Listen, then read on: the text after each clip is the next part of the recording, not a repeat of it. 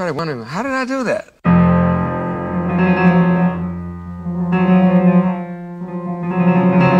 Music is a story about life, and it's a story about heart. Nobody wants to hear C-sharp major with a sharp 11th. All these technical things, that's not music, that's craft. If it's devoid of the heart, then it doesn't mean anything.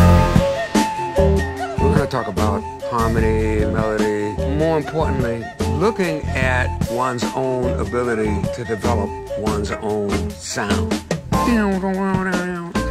If there's something that you feel at the moment, that's how I wrote Watermelon Man. The women, they would be saying, hey, Watermelon Man. And that's how I came up with, hey, Watermelon Man. If we take the blues, I did a turn on that. You see that? Because you can't bend notes on the piano, so it's an attempt to make it sound kind of guitar-like. Instead of bending them, we just go back and forth between them.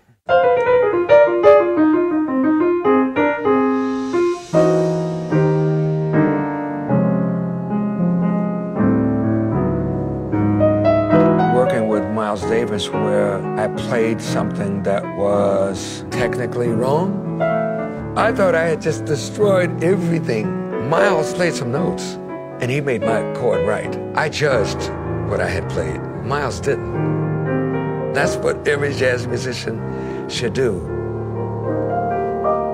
1, 2, 3, 4. 1, 2, 3, 4. The problem happens when you don't put that first note down. Just start. Believe that you can be better than where you are right now. I mean, that's all I am. I hope I can be better tomorrow than I am today. I'm Herbie Hancock, and this is my masterclass.